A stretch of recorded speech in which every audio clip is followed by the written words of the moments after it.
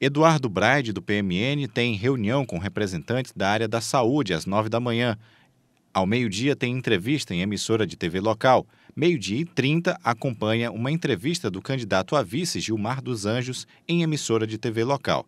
Às 14h30, reunião com representantes de entidades sociais. E às 6h30 da noite, reunião com representantes da área da educação.